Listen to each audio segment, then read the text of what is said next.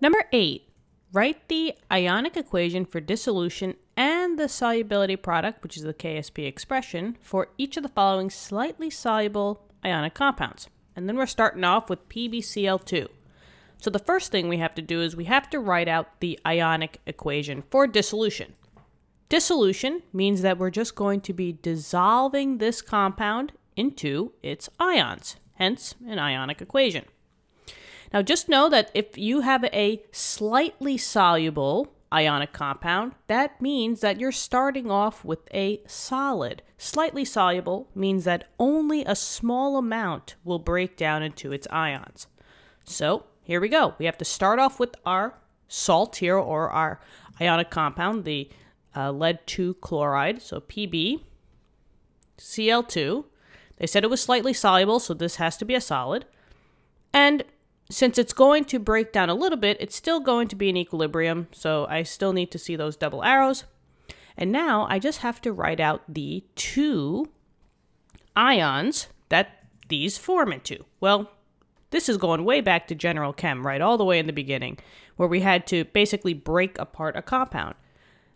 This is the break, right? Between the lead, the Pb, and the Cl.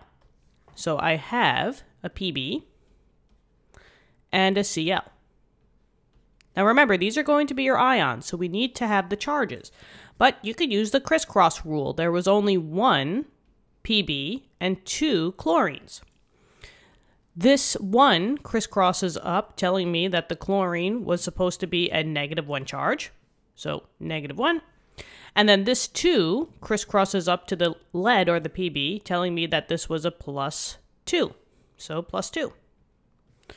Okay, since we have charges on the products, that's going to be aqueous. And now you just have to balance it. Keep in mind that you did have 2 chlorines in the beginning, so I have to say that I have 2 Cl minuses.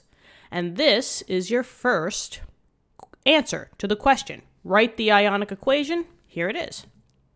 Now we just have to take this ionic equation and turn it into the solubility product expression.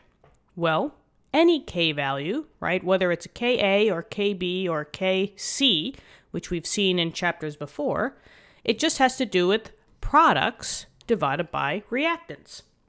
But the KSP is a little bit easier because we don't have to worry about the reactants because it's a solid. Remember, no solids or liquids included. But we could just memorize this equation by just knowing that it's this. Right? KSP will always just equal the concentration of the products. So I only have 2 things here, Pb, 2+, and the Cl -1. So let's write it out. The solubility product, KSP, will equal the concentration of, and it doesn't matter which one you start with, but I'll just do the lead first. So Pb, 2+, times the concentration of Cl-. And now you always have to raise both of them to their coefficients.